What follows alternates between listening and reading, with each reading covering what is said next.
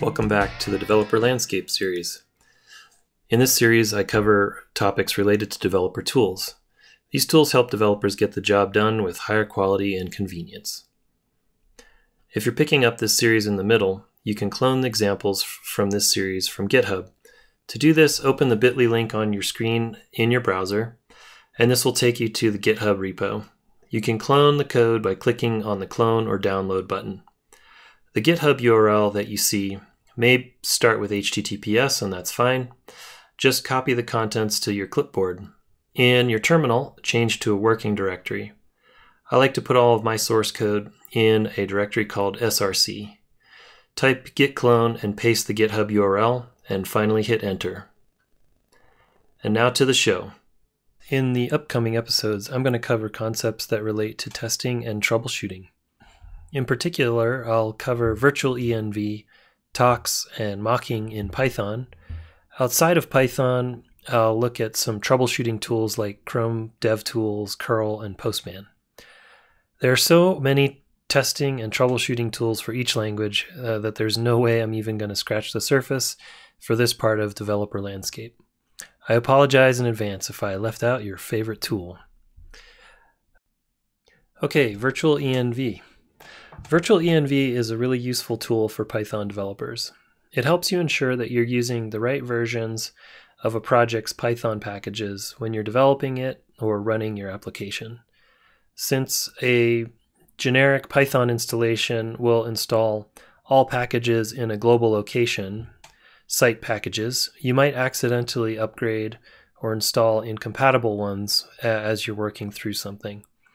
In a shared host environment where you can't install into the global site packages, then virtual environments help in this situation too, since you have permissions to install into your local directory. The basics of virtualenv are that it generates a subdirectory on your system. I usually just put it in the root of my project, where it downloads your project dependencies. You need to activate the virtual environment so that your runtime shell is linked, so to speak, to the virtual environment. Virtualenv basically prepends your path so that when you execute Python or pip, it will locate the virtualenv version first. And when you're done, you just deactivate it. Okay, so here's how you do it. We'll go into the example project under Test, Troubleshoot, Python Testing, Norris. This program, what it does is it hits the Chuck Norris joke API and receives a random joke. So you should have Python and pip installed already. I'll be using Python 3. To install virtualenv, type pip3 install virtualenv. After it's completed, now you can just type virtualenv and give your virtual environment a name. I usually use venv, but it can really just be anything. To activate the environment, you need to source the activate script. To do this, type source venv/bin/activate. You'll see that my command line now has a parenthetical with venv in front of it. To deactivate, just type deactivate. Looking in the venv directory will show a few things. In bin, you have Python and other utilities. And include a link to Python headers. I'm not really sure why. I think it might be for compiling packages, perhaps. And finally, in lib, that's sort of where your Python installation exists. And so this is where your installation's site packages is located and where your Python packages will be installed as a result. So the full process then is to create your virtualenv, activate it, and you're good to go. So let's install the requirements for this project. Before we install the dependencies, let's take a peek inside of our lib directory. I'm going to list the directory of venv lib python 3.6 site packages. You can see it's pretty empty.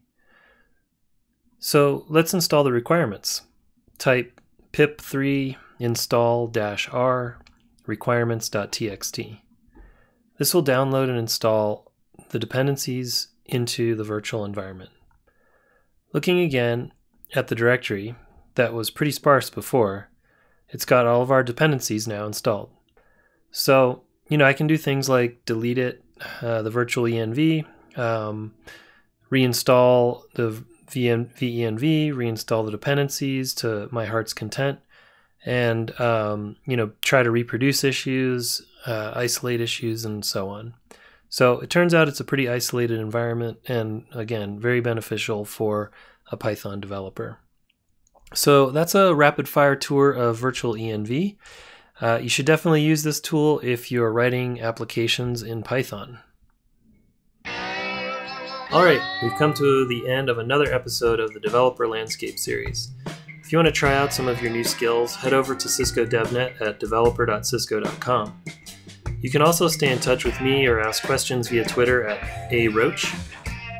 Also, follow DevNet on Twitter at Cisco DevNet to keep up with our latest adventures. Thanks for watching.